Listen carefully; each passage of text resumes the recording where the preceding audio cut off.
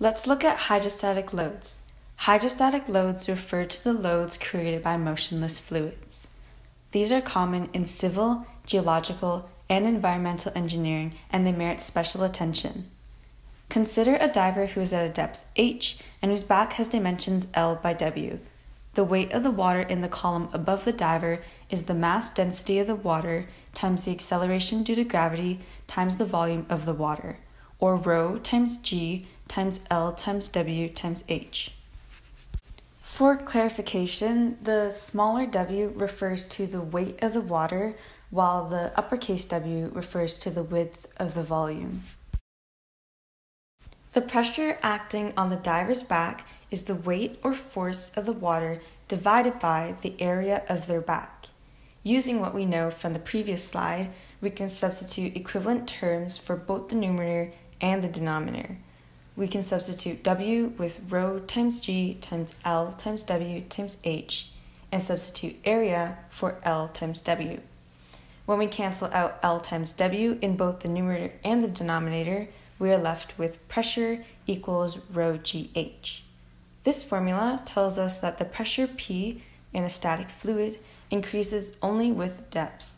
In other words, a higher H value will result in a higher pressure.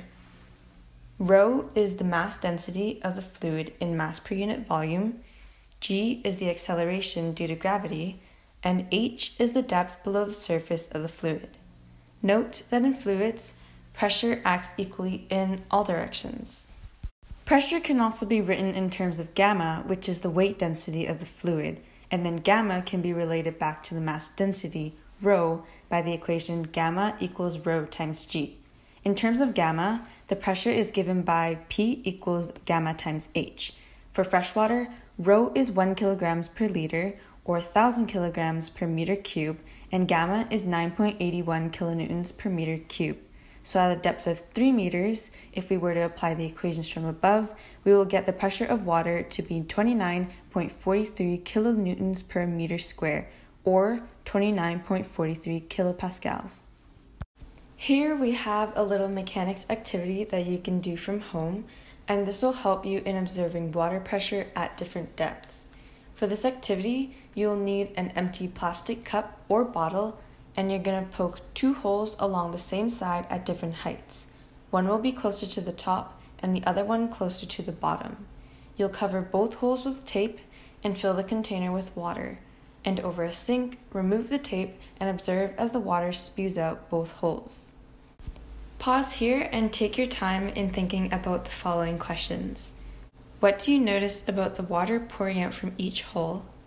And what does this tell you about water pressure occurring at different depths? For those of you who are unable to do this activity at home, here's a little clip to show what it would look like. From this activity, you would have noticed that the water pouring out of the hole closer to the top was a lot weaker than the water coming out of the hole at the bottom. This tells us that water pressure increases as the depth increases. The purpose of the last activity was to demonstrate how water pressure changes as depth increases. This can be depicted using a graph as seen on this slide. The 2 graphs are just plots of pressure versus depth. The second graph was inverted to show a better visualization of pressure increasing as you go deeper into water. Note that there is a linear relationship between pressure and depth, given that the formula for pressure is gamma times H. And again, the deeper you go, the higher the pressure. Now let's dive into an example about a boat testing pool. The question states, calculate the pressure and loads on the windows associated with the boat testing pool shown below.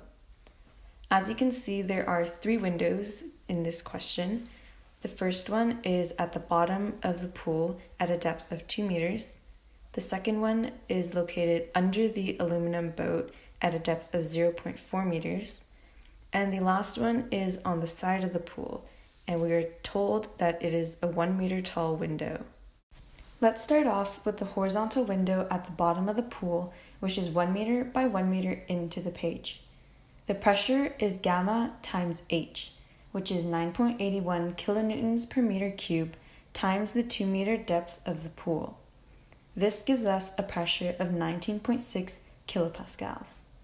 The total force acting on the bottom window due to pressure is equal to the volume of the box. Here I am just drawing a 3D visualization of this box to show the total force that is being exerted on the bottom window. Force will be equal to pressure times the area of the window, which is 19.6 kilonewtons per meter square, times the 1 meter by 1 meter area. This gives us a force of 19.6 kilonewtons. Next, we will take a look at the window at the bottom of the aluminum boat, which is 1 meter by 2 meters. We can apply the same equations as last time to solve for pressure and the total force. This gives us a pressure of 3.9 kilopascals and a force of 7.8 kilonewtons. Notice that the pressure this time acts upwards, but we still consider its depth or distance from the free surface of the water in our equation. Finally, we'll examine the vertical window at the side of the pool, which is 1 meter tall by 2 meters wide. We find that at a depth of 1 meter, the pressure is 9.81 kilonewtons per meter square. The force exerted on the side of the window can be calculated by multiplying the area of the pressure triangle by the width of the window. And again, I'm drawing a triangular prism just to show the volume of this pressure prism. Remember that pressure acts linearly. From the equations, we get an area of 4.9 kilonewtons per meter for the pressure triangle and a force of 9.8 kilonewtons. On this last slide, we have a diagram that shows what we calculated in the previous slide, as well as the location of the resultant force on the prism.